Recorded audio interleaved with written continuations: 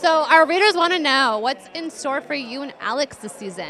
Well, I don't know what I'm allowed to say, but I think they give you a little bit of a hint in the first episode, but then you have to find out why that's going on, and then you'll find out.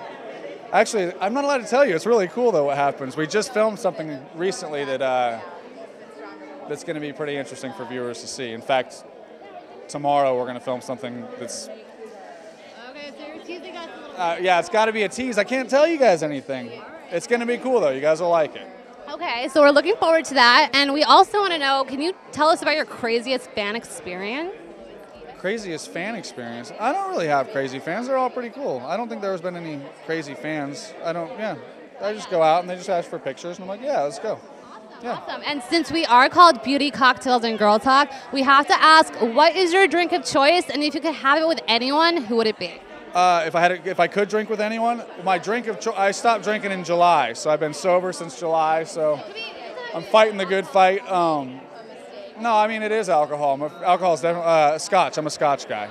I like Oban, and I like Belveni and Lagavulin are my favorite Scotches. Yeah, and if I could drink it with anybody, that's my grandpa.